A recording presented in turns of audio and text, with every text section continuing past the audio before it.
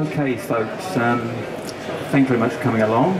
We're going to talk in this short half-an-hour session on condition monitoring and, very importantly, discuss condition improvement as a subset of that. My name's Dean Whittle. I work for a company called Reliability Maintenance Solutions. I'm a training manager for RMS, so hopefully this information we're going to convey today will be clear, concise, and hopefully very visual to make it understandable. There's a lot to go through, so here we go. Okay, so we have this opportunity in front of us to monitor and understand the health of our assets. Obviously, a key aspect of that is to improve availability and indeed reduce downtime. So all the blue things are good things and all the red things are not so good, things we want to actually improve. So, you know, less downtime, more availability, so increased capacity. So we're not going to dwell on these too long, but just key points here, things that we're looking to actually improve. Less planned downtime. You know, if we don't need to take planned downtime, let's not do it. Let's measure on condition. The benefit is less costs, reduce waste. So there's a number of benefits that if we focus on these key areas in red, that will glean and gain aspects of the blue areas as you see above. I guess shareholders are kept happy. Regulators, statutory requirements on assets, you know, we're complying with conformity by measuring condition. And equally, maybe our employees are happy as well. But the key point is, how are we going to actually achieve this? How are we going to improve condition and understand the condition of our assets? Well, the key aspects here are management of assets, management of people, via the use of condition monitoring. So we're going to use condition monitoring methods, but equally, not just focus only on measuring condition, but equally as important, measure focus on condition improvements. We're looking to improve the condition, not just measure the condition and wait for something to degrade. Let's improve the condition. But as we work through, we'll see that. So we've kind of got this really focused responsibility with many complex machine types that we want to understand the condition. You know, if we don't understand the condition, those machines will eventually run to some point and then fail. So measuring condition will allow us to understand the health. And, you know, the responsibility we've got is these machines are very complex. You know, they're delivering a very important function to the business. So it's not just the asset here, a compressor, it's the individual parts of that compressor. You know, the fact that the bearing we're going to use is correctly lubricated, it's fit for purpose, it's got the right clearances, and it's installed properly, and it's a quality bearing. We buy that, we buy quality, we buy reliability. Equally, the gears, the same applies. You know, obviously the gears need to come together, need to mesh properly, the right lubrication needs to be used, and obviously our gears need to be aligned, etc, etc, etc. So we won't dwell too much more on that. So, condition monitoring. We're going to minimise the risk of failure by understanding the condition via early fault detection.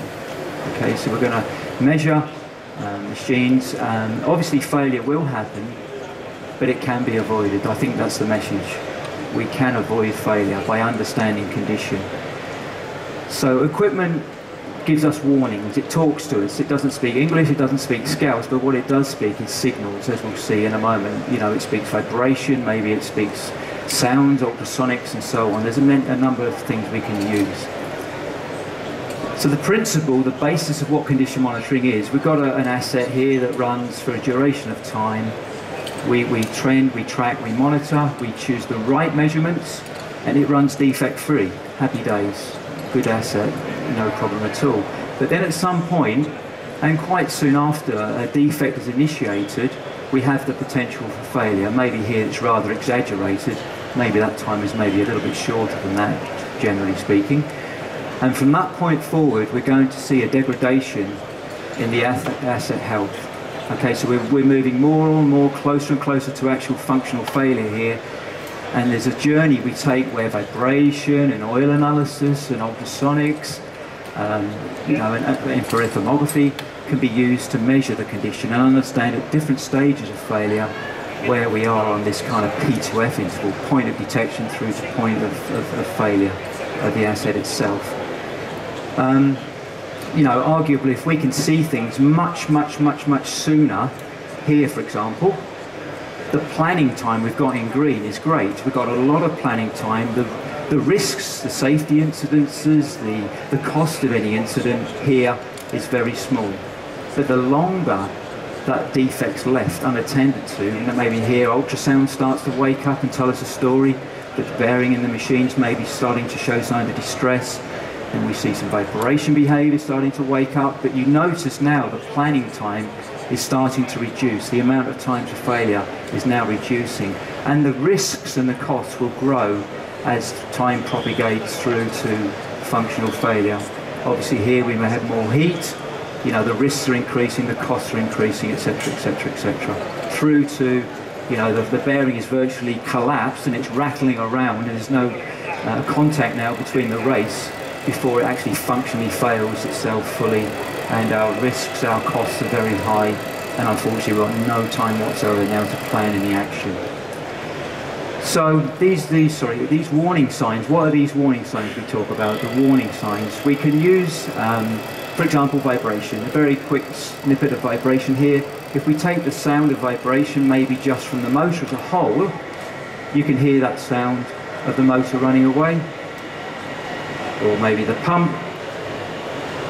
Is that coming through, the sound? It's a bit faint maybe. Thank you very much. Cool. So that, you know, that's the entire sound of the pump as a whole, but individually the pump blading may produce this sound. So that's a completely different sound to the pump vibration as a whole. Maybe the bearing in the pump has a defect, so that's a high-pitched sound.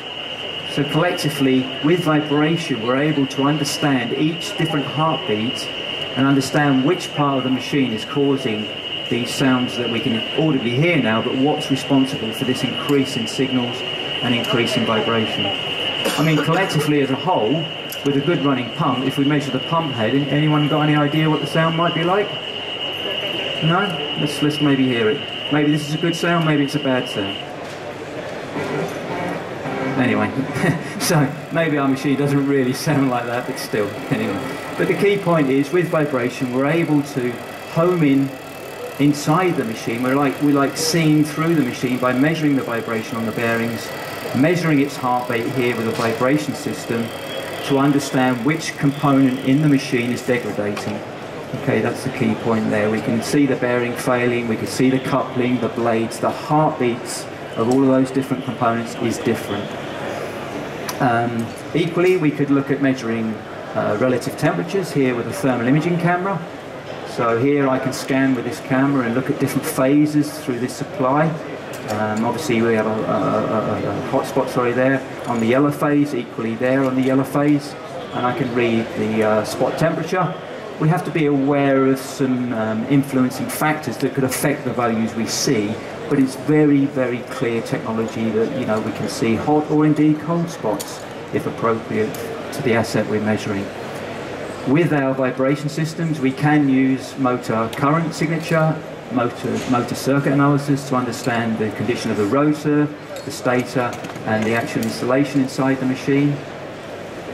Equally, with oil analysis, we've got oil wear particle analysis. We can measure the health of the oil, we can know the oil condition, we can know whether we've got machine wear developing from inside elements that are breaking down, and indeed whether we've got external contaminants getting into the oil, because it's a very critical path that lubrication is kept clean, obviously. So, you know, taking a bearing is a very good example. Obviously it will have a certain heartbeat as it rotates around the system, but what's a critical path here to stop it entering a failure mode potentially is to maintain that lubrication film. You know, that lubrication film is like 1 micron of size, so that's critically important that we get that lubrication film right. The right grease goes in, the right volume of grease at the right interval. Obviously we get debris in our oil or our grease. You know, we might have a 5 micron particle here that's going to propagate and cause damage to the actual component, the race of the bearing, and equally metal particles would, you know, detach themselves, and arguably with an oil sample we might see that. But the bottom line is the same applies to gears. You know, damage to a gear, a tooth chips, that's going to erode away at the teeth, they're going to propagate into more and more damage. We can use ultrasound. This is very high frequency analysis, or stress wave analysis, as we sometimes refer to ourselves, to listen to the sound of the bearing. Okay, we can listen to that lubrication film, we can listen to the actual bearing sound that it's making audibly through a monitoring device, an ultrasonic device, for example.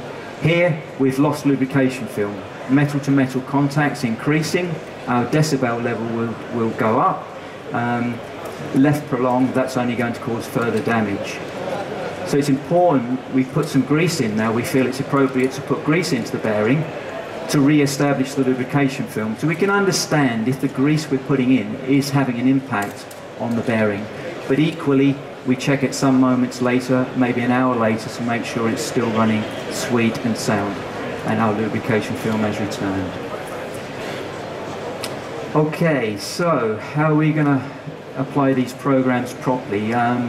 It's all very well having high technology vibration systems or ultrasonic systems, etc., cameras, but how are we going to go about using them in the right way, in the right application, with the right kind of settings? That's very important. I think arguably often overlooked. The word's mentioned so often, but you know, it's very important that we focus our effort on critical assets. We understand the consequences of failure of assets, the likelihood of failure, and then we can start thinking about the appropriate method of maintenance to maintain this asset. Understanding its failure modes, the failure rates, the P to F interval, how long or how short could that be for each failure mode, and the detectability. Now, and only now really, can we start to say to choose the right type of technology. Okay, it's very important we understand the failure modes and we apply the right technology or technologies to monitor the health of that asset. That's very important. It's not rocket science, it's something that can be done in a very fluent, clear way. The knowledge is on plant already. But is there more we can do? We can monitor condition, we can measure the health of the bearing, we can understand the lubrication film, but is there more we can do? We can eliminate root causes of failures in the beginning. Not just focus on monitoring a bearing that eventually is going to fail anyway. With condition monitoring, I'm not going to make it better. Just because I condition monitor it, it's still going to fail unless I do something about what the condition monitoring guy is telling me to do, i.e. replace the bearing. So, you know, it's critical here. We're not just focusing on monitoring, we're focusing on condition improvement. So we can kind of wind this story back, and this guy here, you know, if we take him back to this point in time, where, you know, we had this area where machine's running perfectly, quality of product it produces is great, no health conditions whatsoever, it's running sweet and sound, happy days. So let's focus on improving condition. And just bear with me a second, I need to take that just the extreme end for this to work, I think. There we go. There we go. So we're going to wind back that P to F interval, pull it back into this defect-free zone, and then expect and continue to run, not weeks, days, maybe months, but years. Yeah? Years of running reliability from an asset, because we're taking care of it. We're focusing on causes of failure, not just monitoring failure with condition monitoring. Because that's basically what the goal of condition monitoring is, to detect, monitor, trend and track degradation.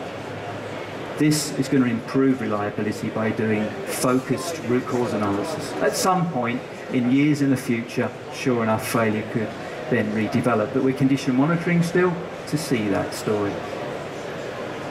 Okay, so, you know, root cause, what's this all about? I mean, the number of machines that I see, pumps that cost £50,000, £100,000 installed on very flimsy structural configurations. The base plate's eroded away, the concrete, you know, the base, the support for the machine is not good before you even put it in.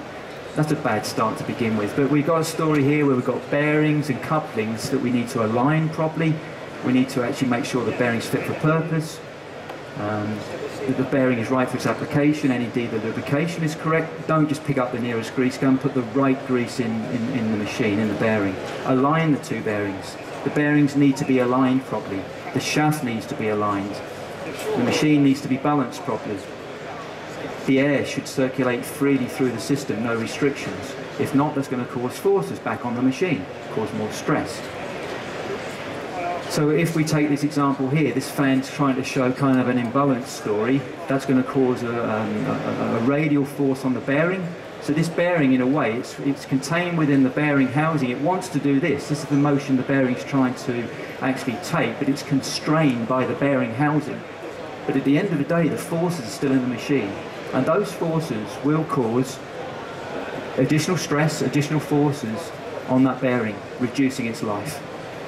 So what's the solution? Root cause, quality, balance your machines to a tolerance that's precision and maintain that.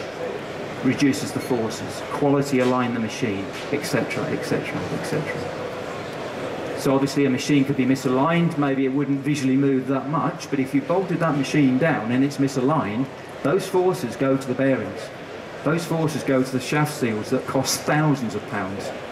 Premature failure of rotating component assets due to a very fundamental, simple thing to do, align the machine. It's not rocket science at all. So maybe the two shafts are misaligned angularly, that's going to put stress and load on the raceways of that bearing. Maybe the bearing's cocked on the shaft itself, not common maybe, but if the shaft is worn, that could be cocked. It's cocked in the outer race, so the bearing could be cocked over in the outer race, that's going to induce extra stress, extra forces in that bearing. Common today, variable speed drives. Variable speed drives can induce the potential of what we call EDMs. They're discharges, basically spark erosion through the bearings. That's a common failure mode on a variable speed drive. Root cause fix, potentially earth the machine properly as a simple solution, or majority bearings today in that situation will be insulated. So they insulate the bearings to stop the currents flowing through the bearings. Okay, so we got a standby machine. It must be perfect. When you want to use it, it's perfect. Well, maybe not. The pump beside this machine is vibrating. That transmits vibration to the standby machine here. What results? Static indentations. We call it false Brunelling. So the machine's not rotating, and it puts distinct wear marks on that machine. We start the machine up 3 months later because we want to do something on the other pump, and we've got a problem straight away. So not good situations. We need to eliminate that as a root cause. We're back to this lubrication film again. I keep kind of talking about it, but it's a very, very critical path. It's absolutely essential it's maintained. We've now lost lubrication film. What's going to result? Stress, increased friction. If we're measuring ultrasonics, we're measuring vibrations, they will deteriorate. But arguably, unless we do something about it, it's still going to fail. So we need to establish that lubrication film and make sure it's correct. It's a very critical path in a bearing. Maybe contamination, water, dirt that gets into the bearing, then contaminates the grease. And obviously that's not going to be good for the lubrication film. That starts to break down, we get increased friction, increased wear within the bearing itself. Okay, so we can use all this technology, we can monitor condition, and with vibration we can see these shock waves. We've got a repetition here, shock, shock, shock, and we can clearly measure those, and we can say with vibration it's the inner race, it's the outer race, whatever. But one thing we cannot do is make the machine more reliable. What makes it more reliable is getting to the root cause. Just because I condition monitoring it doesn't make it better. It doesn't make it better. Getting to the root cause, putting the root causes to bed is what makes it better. Improved condition, underline again, improved condition. So condition monitoring is great, but hopefully the story we're conveying here is we need to go beyond that. We're not just focusing on monitoring bearing faults, we're looking at improving reliability of an asset. We've got all this technology, but we need to focus on improving reliability. Okay, so we need to go beyond standard maintenance practices. Standard condition monitoring is the message. We want to improve reliability. It starts before the machine is ever put in position, at the design stage, at the manufacturing stage, at the procurement stage, the shipping stage, the installation stage. Let's look at that journey. So we've got this machine, it's precious. It's a precious machine, it's worth a lot of money, it's critical to production, and we must maintain the reliability of this asset. So before it's ever even installed, the journey starts. But what we're going to do here is create a force field. Okay, so we've got this kind of force field around the machine to protect it, and we're going to stop the unreliable suppliers coming into this force field. We're going to stop cheap spares. We buy cheap bearings, we buy cheap seals, we buy cheap. Do we buy reliability? Possibly not. The way the machine's transported before it's going to be installed is critical. So we've got to make sure that's fit for purpose, transportation methods. It's contractors that are used. You know, we've got to get these things right, because if not, we're buying problems before it's even installed. Not good. Poor design, obviously, design stage, we need to make sure it's fit for purpose. So once we've kind of got those things right, and that starts in a bigger picture, no doubt, we've got to say that anything that comes into the plant is then fit for purpose for the asset. So that if we need to replenish grease on this machine once every 6 months, that the grease is the correct grease, not just the nearest grease gun is picked up and used, it's the correct grease and it's not contaminated. Because if it's contaminated, we've seen previously what can result. We've got to make sure that parts we use from stock, they've been stored properly, they're clean, dust, moisture has not contaminated them before we put these parts into the machine. Poor installation practice. We've got to make sure that we actually install our machines properly. I cannot overemphasize the point I've made about the base. You know, a nice, stiff, rigid base with a quality machine bolted onto it, that's a good story. But how many people focus on putting a quality base in? Quite few, to be fair. Surprising. We all think people do, but do they? Shocking, to be honest. Poor operating practice. If you, maybe with condition monitoring, you have the potential to install online monitoring. One benefit that tends to bring is you see a lot more information coming back more regularly, and you can almost say, you know, guys, last night on that shift you were not operating that pump properly. You know, that pump needs to be cared for in the way it's used, just like your motor car.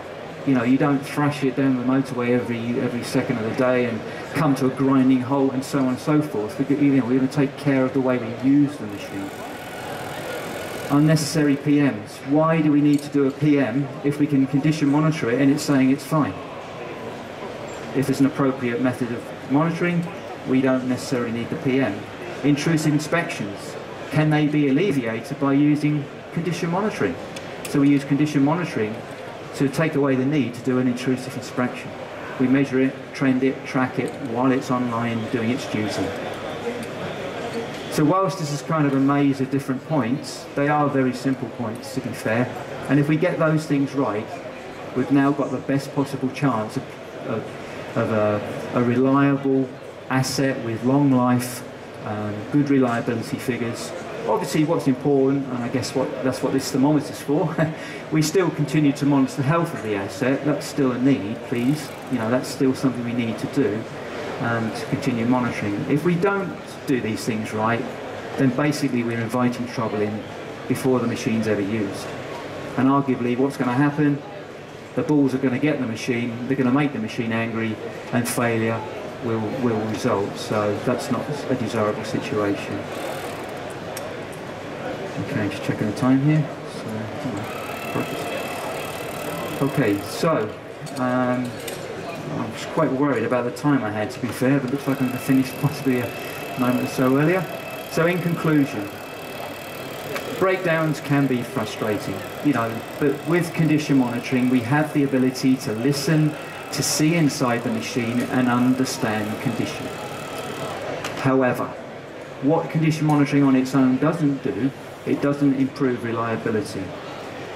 Improving reliability involves taking a proactive approach, looking at root causes of why bearings fail, why couplings fail, why shaft seals fail, etc, etc, etc. If we get those things right, that's what will increase reliability.